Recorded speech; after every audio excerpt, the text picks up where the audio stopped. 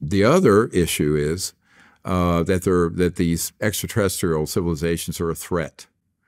Let me assure everyone, they view us as a threat. Humans are viewed as a threat, not them. And if they were a threat, think about it. We start shooting these things down with electromagnetic systems, scalar, they're called, electromagnetic systems, in the 40s and 50s, 60s. If they were hostile, they're so far advanced with that, they just shut this whole civilization down. Now, it's in the interest of the warmongering, endless war psychopaths and sociopaths to convince the world population that there's a threat from out there. Because that's how you unite the whole world. Unfortunately, poor Ronald Reagan was gaslit with this narrative. If you look at what's in Unacknowledged, our documentary, anyone can see it for free on all these sites now. He had a team of people. I knew the head of that team, who's passed away now, Colonel Holman, Air Force guy. And they were sent in there to convince Reagan of a threat like this to get funding for SDI, the so-called Star Wars, Strategic Defense Initiative. But one of the reasons why Ronald Reagan at the United Nations said, wouldn't our job of creating world unity be easier if we had a common alien threat to unite against? Perhaps we need some outside universal threat to make us recognize this common bound.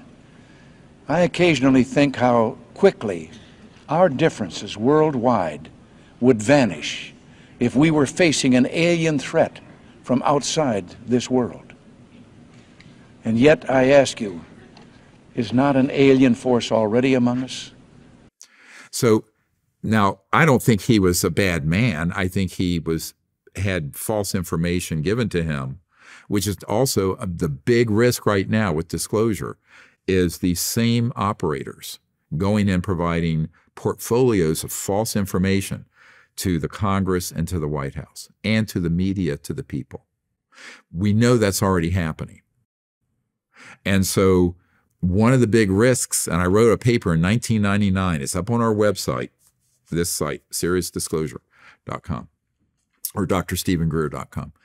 You will see that I wrote in 1999 that if this goes sideways, they're going to take the disclosure of this subject and flip it into a War of the Worlds, Independence Day, the movie thing, and create global chaos and create a situation to unite the world around some non-existing threat from outer space. Because that was always the plan.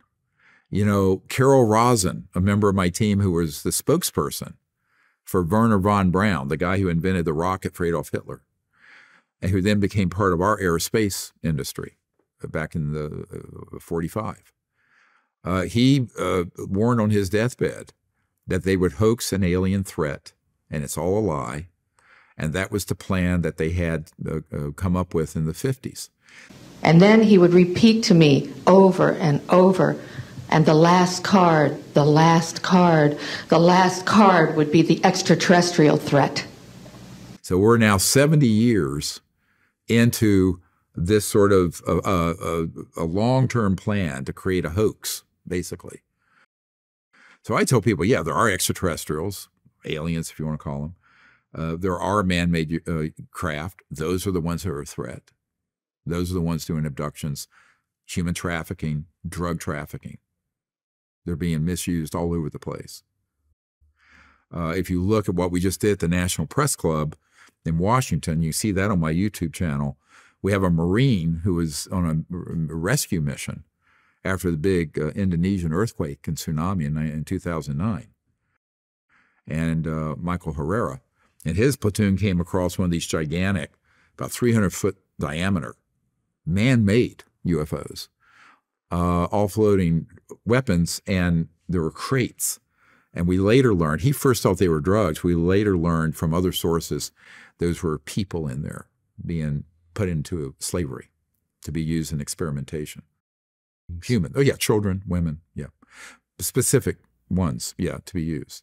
So, I mean, these rogue operations are a serious problem. And luckily, all that information is being handed over to the authorities at the Pentagon and in the Congress and the White House. in the White House Military Office that I deal with. But, you know, whether or not there'll be a satisfactory action or outcome by the leaders in the political system is to be determined. I don't know. We're doing everything we can. I think everyone listening to this show should write to their senators and their congressmen and to the White House, the president, and say, you need to look into this and the details of it, but also be aware of the false narrative that's going to be presented to you. Because the false narrative is where we run into problems. You know, if the establishment gets convinced that there is this kind of threat, which doesn't exist from outer space, they could pivot the whole world into a situation where, you know, everyone would be in sort of a lockdown situation through the fear of a sort of a hoaxed threat from outer space. And I think that's why we did 2 years ago the Cosmic Hoax, which is a documentary about this. It's on our YouTube channel. Because I think that the big risk here of disclosure is that it is taken and then sort of spun in the wrong direction, a false direction. But you have to ask the question, who would benefit from that? Well, the same profiteers and sociopaths that have been benefiting from the secrecy all along. And I think this is a real problem, because I think that ultimately, if the people aren't informed, and this is what Eisenhower said, you know, he talked about beware the military-industrial complex. He was an anti-military. He's a 5-star general, a World War II hero, a 2-term Republican president. It wasn't Abby Hoffman that said that or some hippie. It was General Eisenhower. But the reason he said that, and then he said only an informed citizenry can protect our democracy. So the question is, how do we inform the citizenry? We face a hostile ideology, global in scope, atheistic in character, ruthless in purpose, and insidious in method. Unhappily, the danger it poses promises to be of indefinite duration. We annually spend on military security alone more than the net income of all United States corporations. A shadowy government with its own Air Force, its own Navy, its own fundraising mechanism, and the ability to pursue its own ideas of the national interest, free from all checks and balances, and free from the law itself. In the councils of government, we must guard against the acquisition of unwarranted influence, whether sought or unsought, by the military-industrial complex.